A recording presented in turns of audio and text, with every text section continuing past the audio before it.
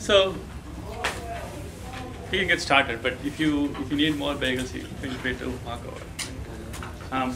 Good morning. So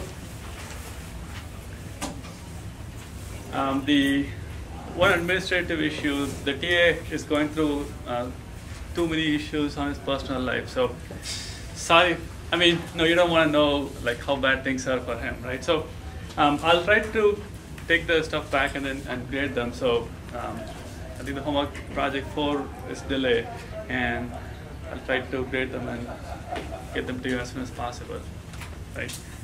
You should have the homework assignment solutions. I forgot to give them on Friday. So essentially we are done for the class. I mean, all the stuff that is in the book that I want to cover for operating system was over, right? You know, we're looking at operating system as a mechanism to manage your devices and stuff. So we talked about hypothetically what it would mean for processes and process synchronization and storage and memory management and security, right? So hopefully that's enough for you to go on to the next more advanced level courses such as real-time systems or multimedia systems, operating systems, a whole bunch of classes that we have which go into more detail of any one of those for any particular application scenario, right? And hopefully there'll be enough for you to, when you look at architecture class or compiler class, you realize the interplay between architecture and operating system and compilers and applications, right? So one of the key features is OS depends on what the architecture can give you, and on the other hand, architecture, if it provides a feature that cannot be used by operating system, it's practically is useless, right? So you want the hardware to provide memory management facilities, and whatever it provides would make the OS work. So they both go hand in hand. So it's not so OS and architecture tend to work fairly close to with each other, right? So that said, I want to next kind of tie things up by looking at some of the different machines that you will come across in real life, and then figure out how you would design operating system going forward for those, right? And this is not from a textbook, and this is sort of like what we'll do as a class. So I'm gonna ask each one of you to kind of say your 2 cents of what you think they should be, right? So we'll start with the PDA and laptop, and then move on to desktops and servers in next class. The hardest stuff to so I'll first define what I think is a PDA, right? I mean, I pulled some of the images off the web. So PDA is a personal digital assistant, and it includes stuff like your Palm or Palm device or iPads if you had it a few years back. And now they're kind of getting integrated into other stuff. So if you have a cell phone, cell phones are getting smarter. You know, they're explicitly called smartphones, or even the normal phones are more smarter than they were a few years back. I mean, they're in a calendar application, all those things, right? And here are some of the things I think is most important. So I think the most important concept of these, one of the stuff is expense, right?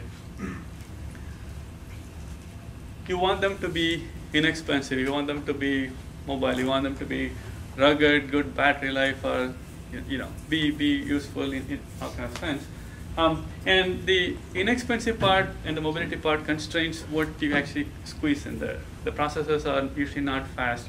The CPU, is usually like maybe 200 megahertz kind of machine.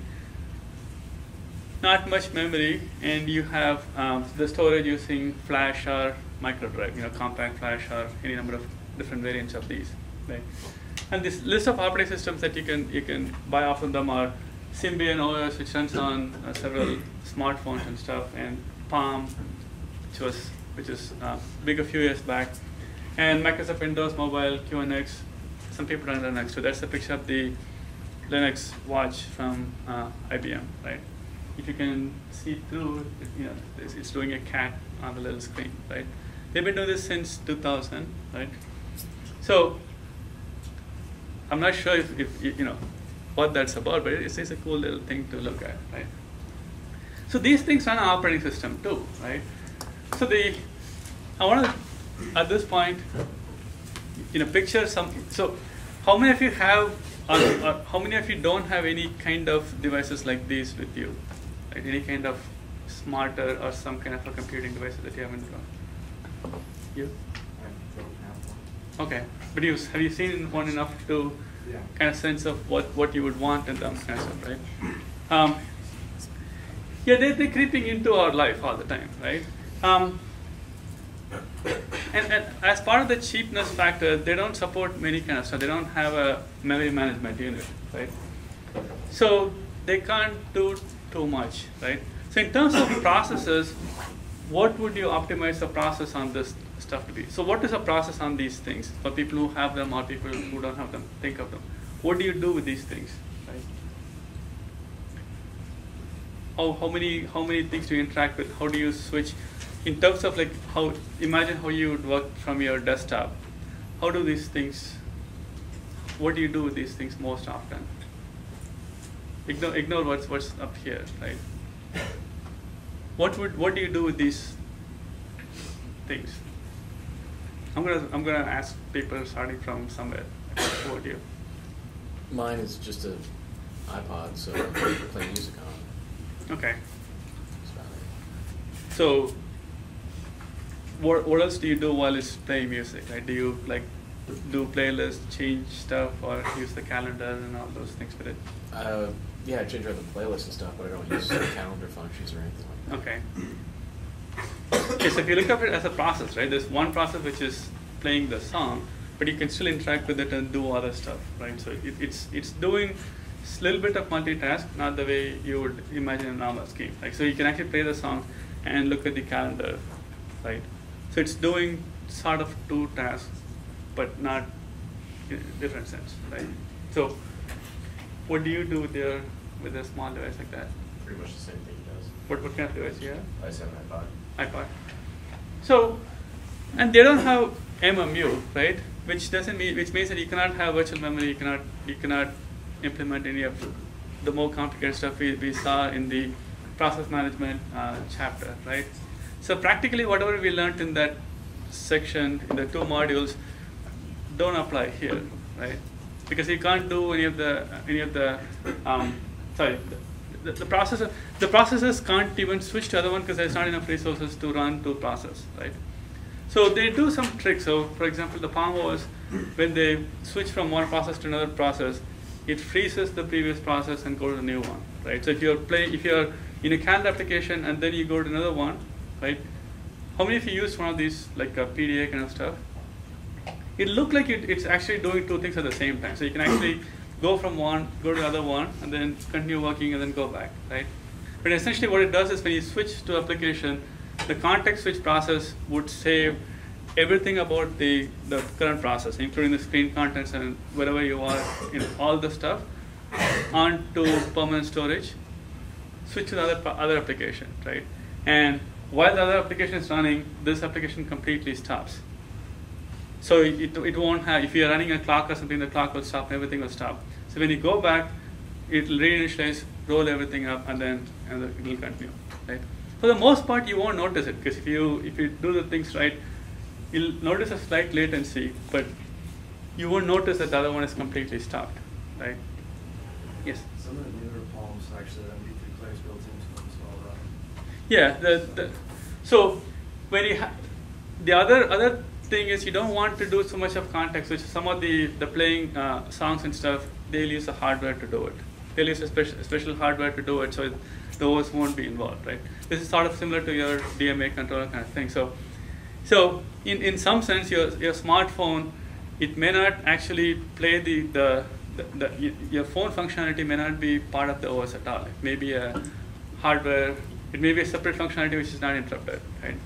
Because if not, right, if you do everything in software, when this context switches something, you'll notice a lag, right? So these things, main aim in life is to play songs or be as a phone. So people would be very annoyed if the phone kind of cuts out while it's trying to switch processes and stuff, right? So when you're playing the song, when you're doing the playlist manipulation and stuff, right? You don't want the songs to stop. So they have set.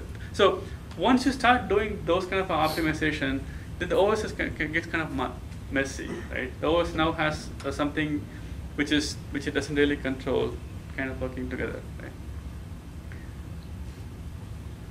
And so I moved the MMU before, right?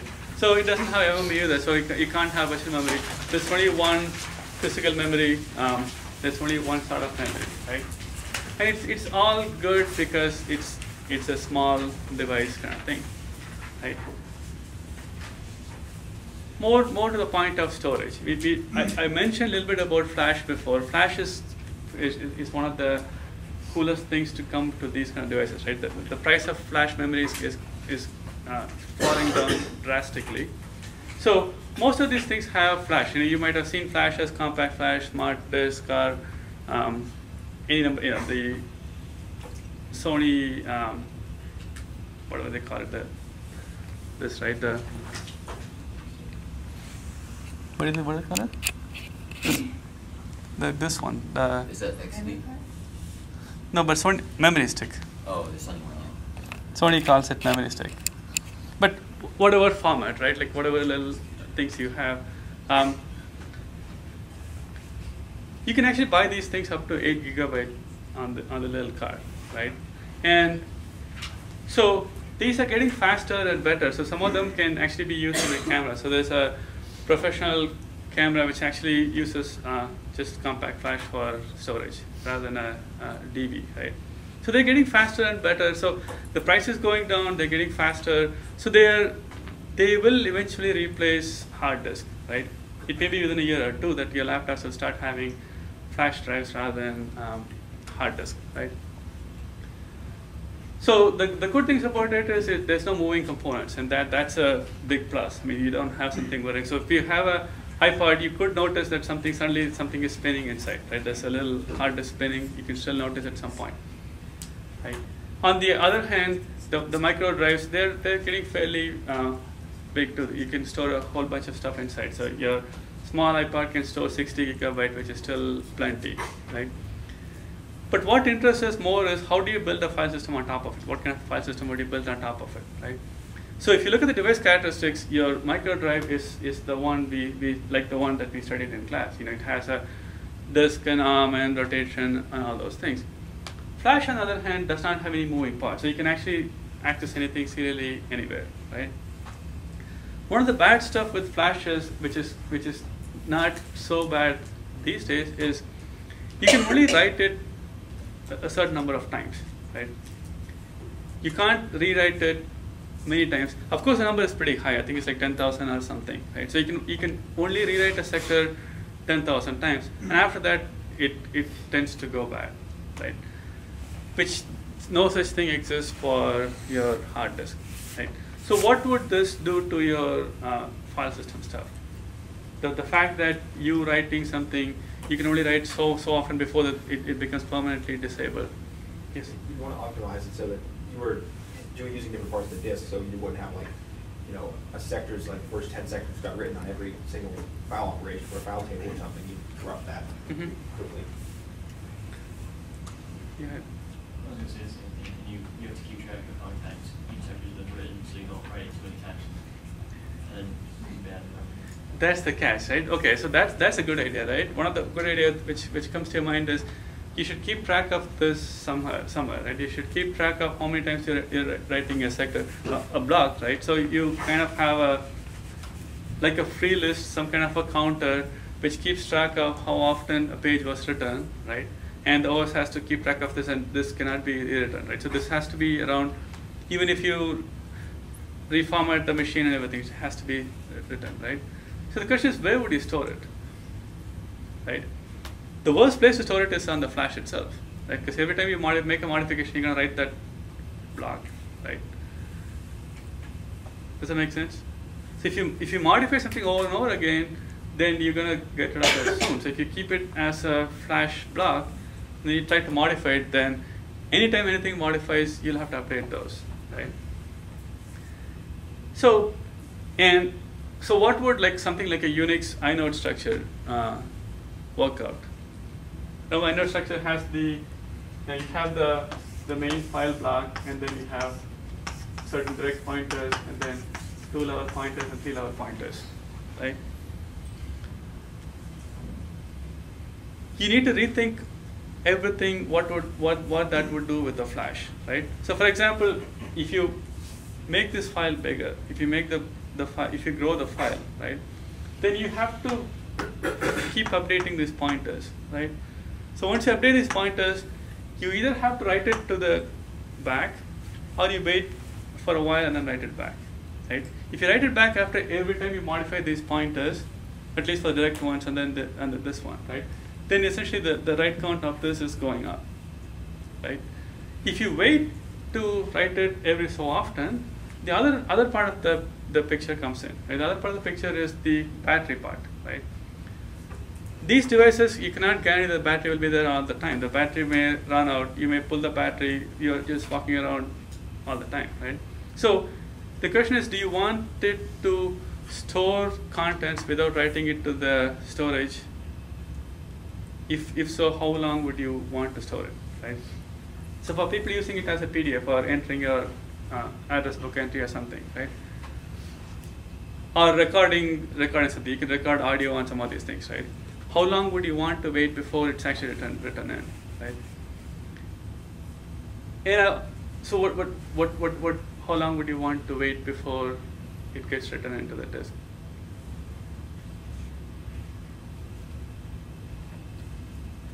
Probably immediately, because you don't, unless there's a way to measure how much battery life is left. And so you could try to measure. So that's as many of you who have had cell phones, with those little bars and predicting, based on what those bars are, right? You know that the batteries are not perfect devices. I mean, there's the whole chemical process going on. Essentially, you don't know exactly precisely when it's going to go off, right? So it kind of goes up, and there's a whole bunch of other things which are in the system, right? There's a screen, there's this whole bunch of other things you're doing. So you can't exactly predict, right? So if you're trying to write too often, then this gets you. If you don't write too often, then the battery can get you. So you need to kind of balance those, right? On the other hand, if you use a micro drive, then a whole bunch of other things have to be. There's a seek and all those things, right? So imagine somebody who's developing your PDA, right? Your small device which can either take a flash or a compact flash, right? What hint can you give them on how they should develop their file system? You had those, right? You have your cameras. You can swap out either the flash-based or a micro drive-based stuff, right? If you haven't, trust me, you could just change it on the fly, right?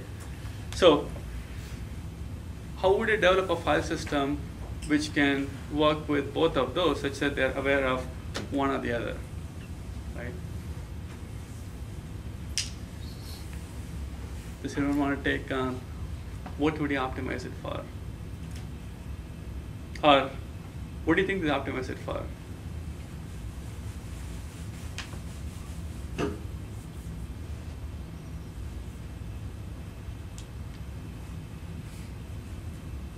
Nikki, you want to take it? Optimizing it so you can take it in and out a lot? Oh, no. Optimizing it so that I'm saying if it's a flash memory, then you have the notion of how many times you can write into the stuff comes into play. So you want to make sure that you don't write something over and over again, right? But on the other hand, if you're using a hard disk-based system, then the constraint is the seek and other stuff, right? So you want to keep the stuff closer together and all those things, right? So these two goals may conflict with each other, right? So as operating system, you don't know which one could be there at any one time, right? I'm saying if you knew it's a flash, if you know it'll only be flash, then you should take all this into consideration while developing your system. You shouldn't randomly keep writing something. You shouldn't write into sector 0 all the time kind of stuff. Whereas on the other hand, if you know it's a hard disk, then you may have to write it on the same block because that will give you locality and all the other stuff, right? So when you buy a device which can either take a flash or a hard disk, what should they optimize? How would they optimize it, right? How would they make it such that it can work for both? How do you think that typical PDA manufacturers deal with this?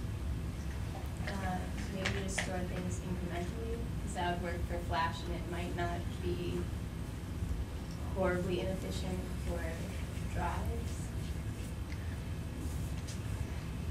my sense is I don't think they do anything special about that, right? I don't think they do anything. I think they just assume both are the same, right? Yeah, you would want to think about what you can do about this, but I don't think they. The other thing which gets you, right? These are small devices, and these are inexpensive devices, and these are cheap devices, so they probably don't have time to think through all this stuff, right?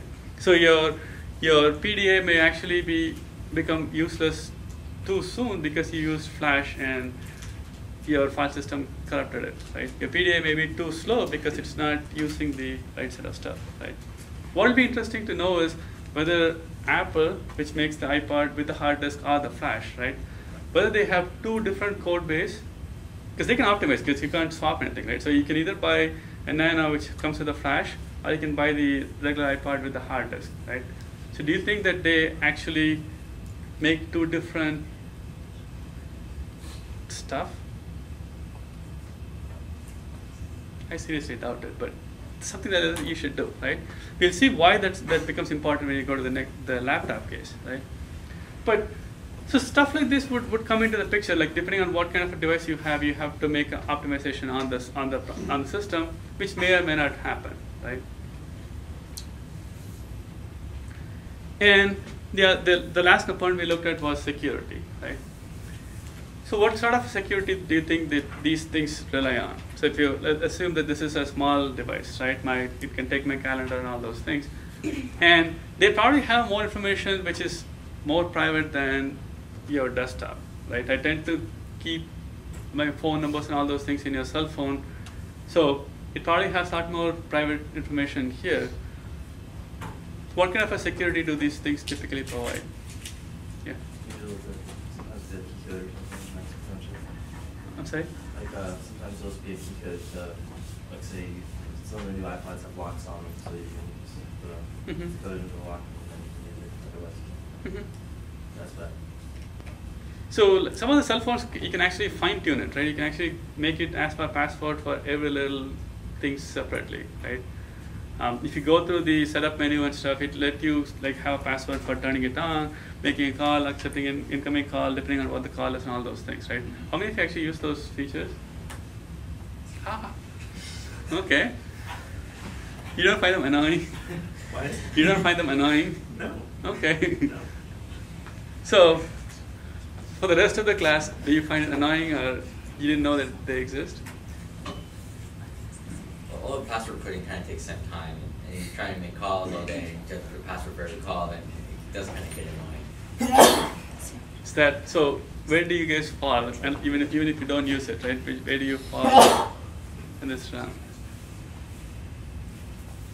Yeah, I suspect it's more of people doing one or the other, right? I mean, you set up a lot of, at least I set up a lot of passwords and then found it's like really annoying when you're trying to do something and then you kind of get rid of the password, right?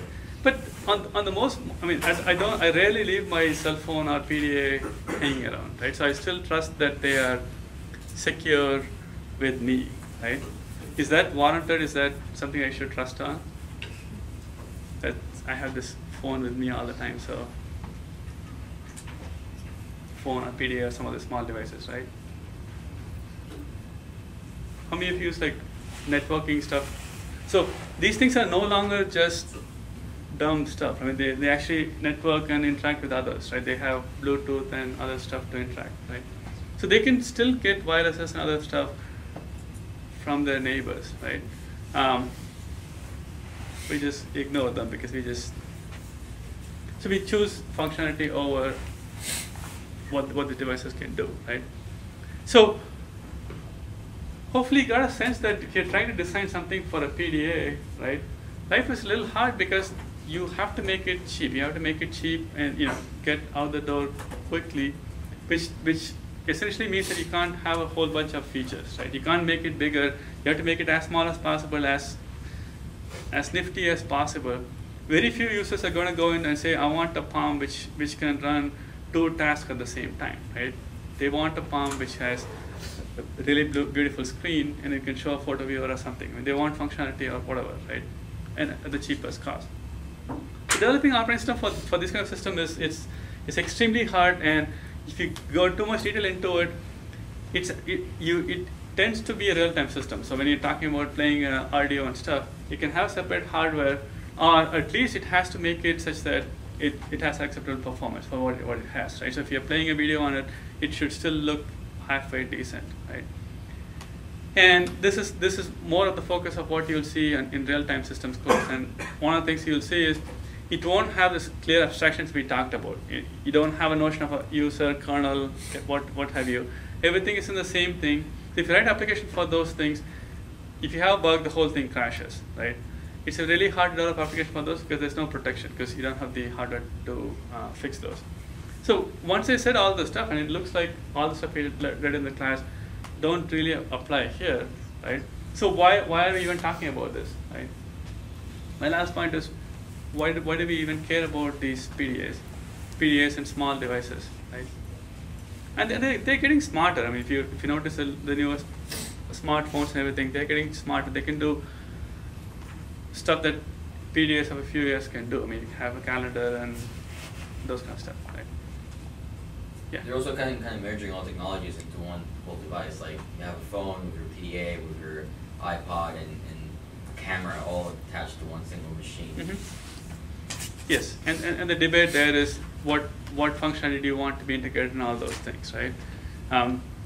Regardless, so what do you choose? Do you choose one device which can do it all, or do you choose n small devices which can do each one of those?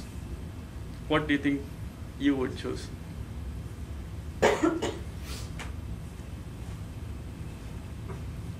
I don't think the answer is clear, right? I think the companies are really fighting to figure out what that is, right? Because they have both, right? You can buy a Motorola phone which can do a phone and take pictures and take videos and play iPod songs, or you can buy one which can do iPod, one which can do camera and all those things, right? They're both existing right now. I don't know what the future is going to be. It's been going on for a long time. Should we merge everything into one, get rid of another one, right? There are some things I think which is obvious, like your cell phone having all your phone book entry. I think that makes perfect sense. I mean, I don't want to carry a PDA for just those, right? Because this is what you make a phone call with, right? The other ones, I'm not sure, right? So what's the meta question, right? So why do we even talk about these things? Yes? We're also kind of extending the network onto the phones too, like all the data that didn't really matter if someone lost their phone. If you have a connection to a corporate mail server on your phone, that becomes important. Mm-hmm. Because then if someone loses the phone, then they'll suddenly might have access to a client stuff. Yeah, I mean, they are trying to be more like the next class of machines, like laptops, right? They can actually do the network, send stuff back and forth. I mean, yeah, they're much more smarter than what I gave them credit for, right? I'm not talking about network stuff because we didn't go into much of the networking component, but they're fairly connected. They can do a whole bunch of stuff, right? But regardless of what, right, they are always going to be cheap, right? I don't think there's a big market for somebody who says, I bought a $3,000 laptop, I mean, PDA, right?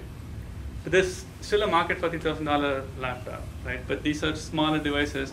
And if you say, I built this cool PDA, and this will be this big, right? Very few people want to use that, right? You want the PDA to be as small as possible, right? You want something which is like this small, and I want it to take a video and show the videos of play a little video here, play songs, make phone calls, anything you can think of. But it has to be small, and it has to be something I can give somebody as a Christmas gift, right? So do you want somebody else to take it? So. Well, what do you mean? Just like what's the? Why am I talking about this? I mean, it seems like this is the wrong case to talk about, right? Because none of the stuff so if we stop at this point, it'll look like everything we learned in this operating system class is a waste, right? It's very simple. There's no need for process management. There's very little process management. There's no need for synchronization. Very little need for memory management. File system is iffy at best. I mean, it's whatever, right? Well, the general philosophy behind it is still the same, though, because you have all these different resources that you'll have to be utilizing from different processes. And like you have to have some way to manage, you know, how everything's working at the same time, or not necessarily at the same time, but just how to deal with everything and process it. So. Yeah, fine. I was just gonna say, because like they keep getting more and more complex, then they'll probably start using some of that stuff we talked about before eventually, even if they don't right now. Those are two excellent points. I mean, I think they are evolving it to both those stuff, right? The other meta point is these far outnumber anything we're going to study afterwards, right? There are, I mean, I think Apple sells like, what, 6 million iPods in quarter, year, you name it, right? They sell massive amounts of iPods, right? They sell like 100 million cell phones in a year or so, right? So if you think about the amount of devices that are in this category, they far outnumber anything you're going to see, right? As we move forward, so if they sell 100 million, let's say, PDAs in a quarter, they probably sell 100,000 laptops, right? It probably keeps going down, and they probably sell like 1,000 servers or something like that, right? So, yeah, there are all the other nice stuff of why we want to learn all this stuff, but developing for these kind of machines are very hard. You hope to keep all the knowledge you learn from the operating system class to develop these things, but they're different beasts.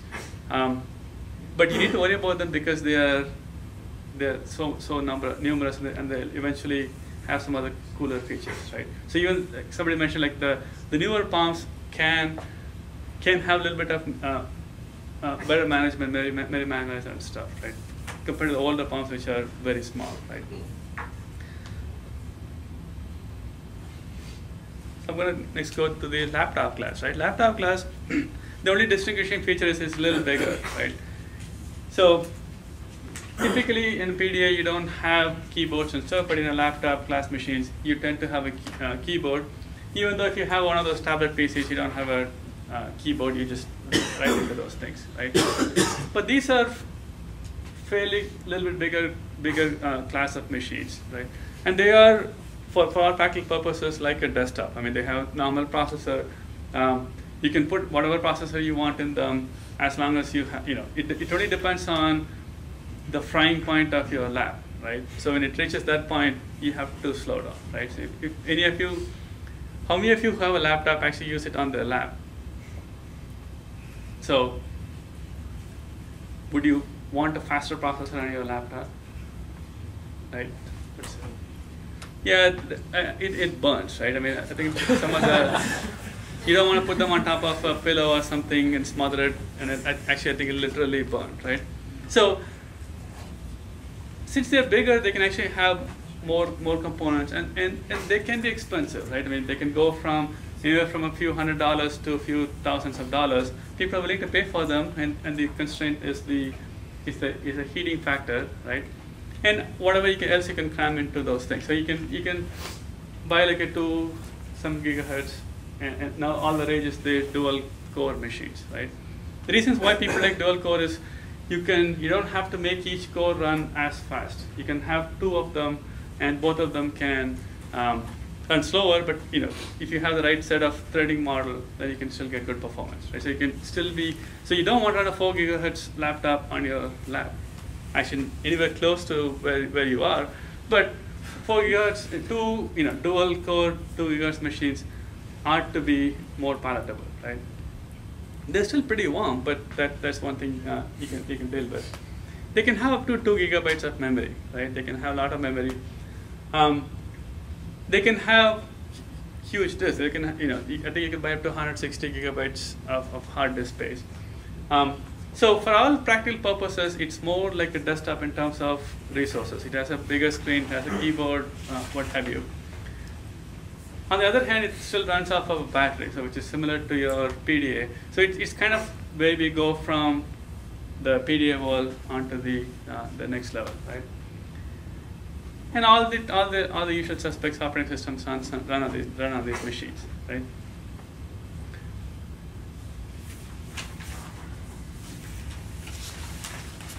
So all the stuff we learned in the class applies here, right?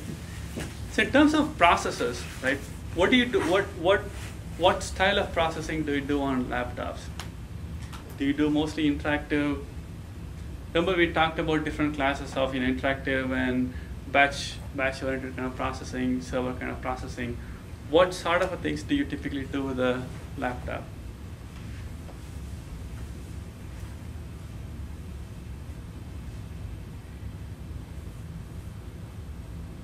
Yeah. They're mainly interactive. I mean, could do other things, but performance would suffer a lot. So you would if you develop, yeah, but I think interactive tasks usually dominate these things. I mean, you rarely run compute pi to the nth degree on a laptop, right? So one thing, if you do that much CPU stuff, your laptop would be super hot, right? So you're running mostly interactive kind of things. So you want to optimize it for interactive processes, right? So your process scheduling would have to worry about keyboard and updates and how to keep the user in the loop more than raw number crunching, right? The other stuff I didn't mention so far is both in the PDA and the laptop, you have a notion of a suspend, right? Many of you might have used it, so you don't, so which is closely related to the notion of booting performance, right? So when you turn on the machine, how soon would the machine be up and going, right? So if you have a PDA and like for example, if I have a cell phone, right, I have it turned off, I want to turn it back on, right? What's acceptable time for you to, before it can accept your calls, before it can search for cell towers and stuff, right? Minutes, seconds, whatever, right?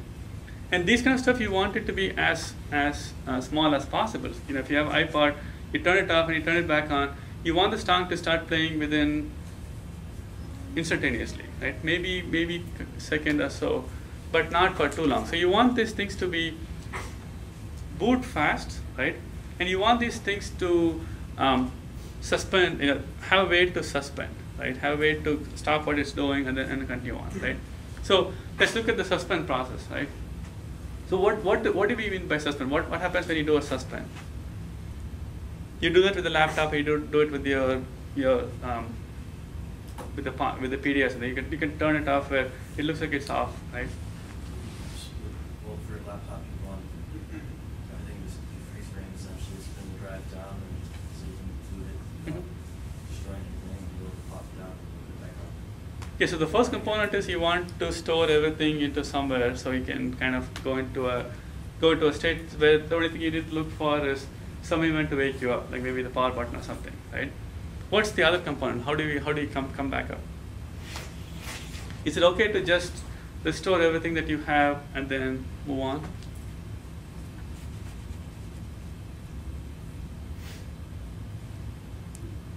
This may be obvious to people who have tried to do suspend on older or cheaper laptops, and you might have noticed problems where the graphics card would go crazy or things won't work anymore. You come back up, your USB port doesn't work anymore or something doesn't work anymore, kind of stuff, right? So the idea here is when you shut everything off, when you're doing the process and when you freeze the process, right?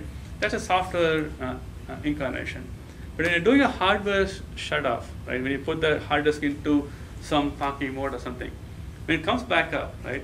The hard disk does not usually store state on what it was doing before, so it kind of essentially resets, right? So you have to spin the disk back up and bring it back to the state it was before you did something, and then let it continue, right? So essentially you're doing a disk reset, and then you are hoping things will come back up, right? So those resets sometimes fail, and that's one of the things where you notice where the graphics card fails or whatever. So you can either do two things. You can either do a full reset, or you can do a partial reset. If you do a full reset, then whatever the hardware takes is the time you take, right? So it takes a long time. So you want to kind of balance that. You want to be, if everything works good, then you can do a restore and get back the hardware quickly. If it doesn't, then your hardware can lag, right? So frequent shut off and bring back, it's not very easy because you store the software state. That's easy. We know how to do that, right? Every process, when you do a context switch, you do that. But you have to shut down your hardware. So you shut down your hardware and you bring it back. Then you have to be aware of any new hardware errors which pop up. The other thing is while it's shut off, you can remove some hardware, right? So when it comes back up, it has to try to restore, but the hardware itself may have been taken off, right? So you might have done this all the time, right? You have a laptop, shut the thing off, then you take all the keyboard or USB, mouse or something you had extra. When it comes back up, right? Because when it went to sleep, it had a USB mouse. When it comes back, it's no longer there. So it has to reset and then do all this stuff, right? So you want the time for it to suspend and bring it back really, really small, right? So in an old Windows XP machine, you might have done a hibernate, where it'll take you like a few minutes, where it says like writing something to the disk, and it'll wait for a while, right? You don't want to do that because you want it to be shut off and come back really quickly, right? The other problem is the boot up problem, right? When I start a machine, how quickly can it boot up? Essentially, when you do a boot up, you figure out all the hardware which is in the machine, reset everything, come to a good state, know everything is working fine before you let the machine go, right? But if you do that, then if you have a lot of stuff, it can be very slow, right? So you have to optimize it. You have to make those things faster, right? And you might have noticed it in some way, and there are some ways you can make it less annoying, right? One of the things that cell phones do, right? If you turn on a cell phone, remember what happens? When you turn on a cell phone, what is the first thing what it does?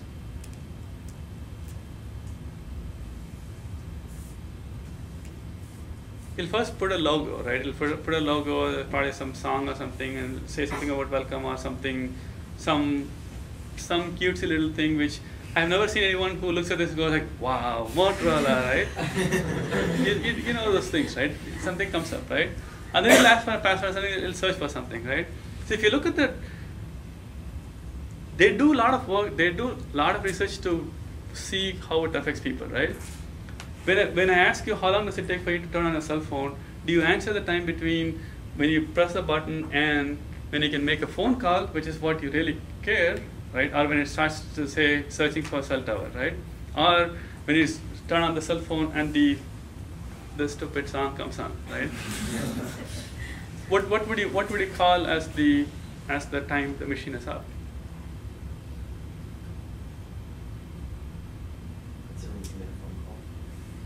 But what is the impression that people get when they turn it on, right? But when they see something, people assume that something is happening, right? And this sounds like a strange thing, but they do a lot of work to they put some of these things to make it look like something is happening, right?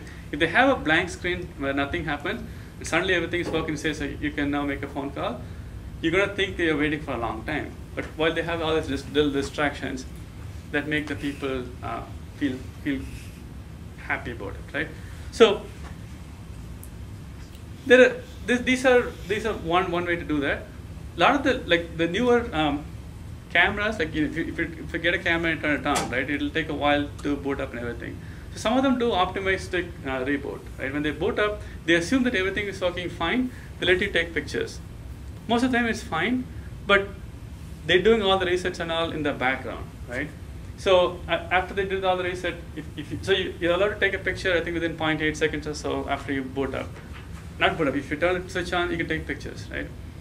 And then it figures out. I mean, the real reboot happens, and then it will start the pictures. Right? So there's a small window of opportunity where it takes a picture and finds out there's something wrong with the hardware, but it only in those cases your picture won't be there, but other cases it'll go, right? And you're gonna have to see a lot of those when you go into the laptops, because what you really want to do with the memory, if you have memory, is you have to check to make sure all the memory is there. So if you have 2 GB of memory, it's going to take you a long time, and that goes back into the suspense. If I have 2 GB of main memory, then I want to suspend, I got to figure out what to do with the whole memory. I have to write it to a hard disk or what have you. That takes time. And booting up takes time. Everything takes time, right? So how do you add more resources and still make the reboot instantaneous, right? And that's a raging thing. And if you read some of the literature, people are trying to make the laptops boot almost instantaneously rather than waiting for a while, right? Has anyone read some article on how you would reboot your laptop quickly? Can you think of, yeah? I read something about parallel boot up on it. This is quick boot up, so it's processes and hopefully find that. Yeah, you try to boot every hardware in parallel, but then you have a lot of dependencies. Like some things may fail, but for the most part, you're kind of good, right? If you talk about Windows XP Longhorn, you could take like a gig cache on a hard drive, and then just save the core boot data in there, and then you could boot a lot faster than mechanical. And that's one of the reasons why that most of the newer machines are going, right? Essentially, when you boot the machine, it figures out all the modules that you needed last time, right, on the fly.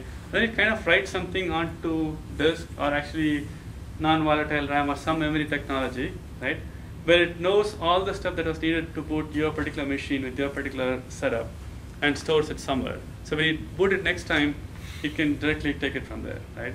In fact, Windows XP is supposed to do that, right? Like the first time you reboot the machine, it's slow. After that, it becomes better and better. And this goes beyond that, right? Essentially, you store a image of what your machine was after it rebooted, store it somewhere, and every time you come back, you are right there, right? Of course, if this thing is corrupted, then you're host, because then you can't come back, right? So there are these things to consider. So there are issues of what if the user wants to suspend? How do I do this stuff? So regarding the process, I'm going to stop after this particular topic. So regarding processes, right? They do multimedia stuff. People watch DVD, movies, and all those things on these devices. So when you schedule processes, is there anything different that you'll do, knowing that there's this notion of suspense and all those things? Do you schedule processes based on whatever things you looked at in LRU or what have you? Or would you schedule some processes differently depending on where you are? Without worrying about what typical operating systems do, right? How many of you used a laptop and you had, how many of you were using a laptop and suddenly you say, oh, I wish it was not doing that. I wish it'll stop that so I can do something else, right? You open up the thing and it's going about doing something. It's trying to bring up the DVD movie that you're watching just before you shut it off, and all you're trying to do is check your email, right? And when you bring it back up, it's trying to bring the DVD movie and everything, while you're going to only open the laptop for a second, send some email, and then close it up, right? How many of you have faced that kind of issue, right? So the idea here is, if I only want to open my laptop for a second, right, I don't want it to do the right thing by bringing back everything that I had before and wait for me to come back, right? So being able to kind of say, yes, you probably want that process, but it's going to take me a while to bring it back up. So some of the processes won't even be there, right? Would be a nice thing that you would want to see. So essentially, when you open it up, some of the processes are frozen, and those may never bring them back because it thinks that you're going to go away soon, either because your battery is running low or what have you, right? The most annoying thing I found in Windows XP model is when your battery is running really, really low, and you're trying to squeeze the last bit of work out, and it's trying to do the hibernate right for a while. You can't interrupt that thing, and if it crashed halfway through, you're host, but there's nothing you can do. And when you turn it back on, it'll get the whole stuff back, right? So those sort of stuff, it's not useful. So you want some kind of control where it says, I'll let you open and check email, nothing more, right? Everything else means I need to bring some back from the disk, and I'm not going to do that, right? You will have to see some of those in the future. So it does the same process scheduling, but it has to figure out interactive task versus the background task and try to do something like that. And we'll continue a little bit of this in the next class, move on to the other class machines, right? And feel free to take whatever vehicle you want.